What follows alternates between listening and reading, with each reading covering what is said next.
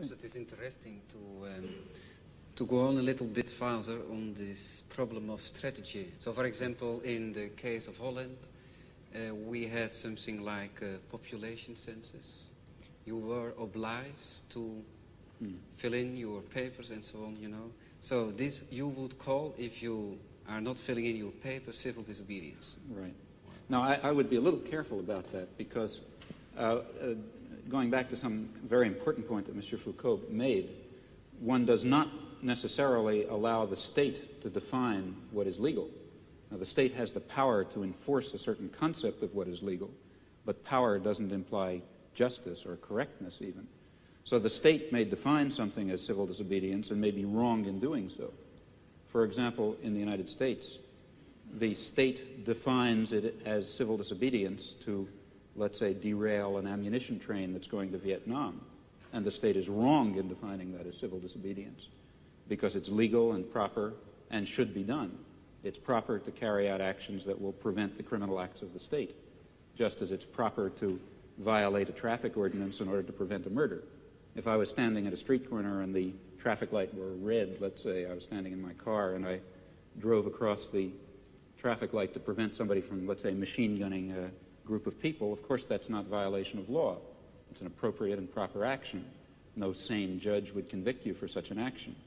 Similarly, a good deal of what the state authorities define as civil disobedience is not really civil disobedience.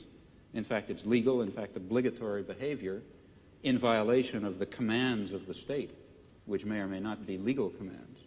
So one has to be rather careful about calling things illegal, I think. Oui, mais alors là, je voudrais vous poser une question. Quand vous, aux États-Unis, lorsque vous faites une action franchement illégale, which I regard as illegal, not just the state. No, when the state's an action state that regards the as illegal. state considers as illegal. Yeah.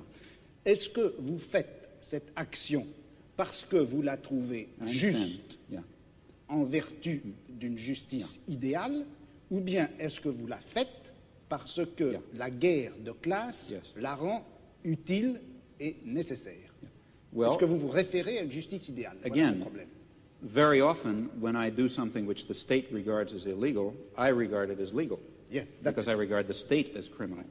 But in some instances, that's not true. That is, let me be quite concrete about it and move from the area of class war to imperialist war, where the situation is somewhat clearer and easier. Take international law, a very weak instrument as we know, but nevertheless it incorporates some rather interesting principles. Well, international law, in many respects, is the instrument of the powerful. That is, international law permits much too wide a range of international forceful intervention in support of existing power structures that define themselves as states and against the interests of masses of people who happen to be organized in opposition to states. But, in fact, international law is not solely of that kind. And in fact, there are interesting elements of international law, let's say embedded in the United Nations Charter, which permit, in fact, I believe, require the citizen to act against his own state in ways that the state will falsely regard as criminal. But nevertheless, he's acting legally, because international law also happens to prohibit the threat or use of force in international affairs, except under some very narrow circumstances, of which, for example, the war in Vietnam is not one. Which means that in the particular case of, let's say, the Vietnam War, the one that interests me most, the American state is acting in a criminal capacity, and people have the right to stop criminals from murdering people. Just because the criminal happens to call your action illegal when you try to stop him, that doesn't mean it is illegal. I mean, a perfectly clear case of that is the present case of the Pentagon Papers in the United States, which I suppose you know about. Reduced to its essentials and forgetting legalisms, what is happening is that the state is trying to prosecute people for exposing its crimes. That's what it amounts to. C'est donc au nom d'une justice plus pure que vous critiquez le fonctionnement de la justice. Parce que c'est pour moi, si vous voulez, important de savoir ça, parce que nous avons actuellement en France un débat sur le problème de la justice et à propos de l'institution d'un tribunal populaire à propos de la justice, vous connaissez le problème. Et un certain nombre de gens, comme Sartre par exemple, pensent que pour faire actuellement la critique du système pénal en France, ou pour faire la critique des pratiques policières, de la manière dont la police se conduit, il faut faire une sorte de tribunal qui, au nom d'une justice idéale, d'une justice supérieure, d'une justice humaine en général, condamnera la pratique des juges français ou des policiers français.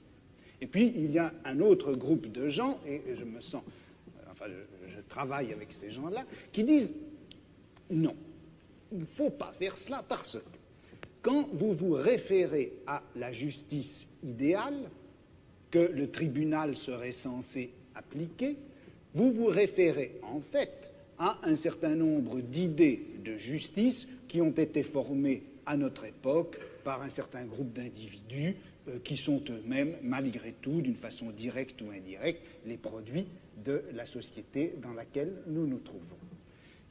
Il faut attaquer les pratiques de la justice, il faut attaquer la police, il faut attaquer les pratiques policières, mais en termes de guerre et non pas en termes de justice. But you see, surely you believe that your role in the war is a just role, that you're fighting a just war, to bring in a concept from another domain. And that, I think, is important. If you thought that you were fighting an unjust war, you couldn't follow that line of reasoning. And I would like to slightly reformulate what you said. It doesn't seem to me that the difference is between legality and ideal justice. It's rather between legality and better justice. Now, this better system may have its defects, certainly will.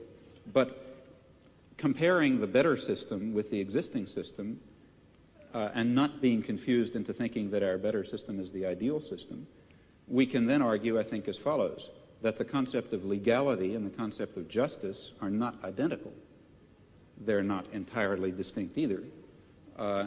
Insofar as legality incorporates justice in this notion, in this sense of better justice, referring to a better society, then we should follow and obey the law, and force the state to obey the law, and force the great corporations to obey the law, and force the police to obey the law, if we have the power to do so.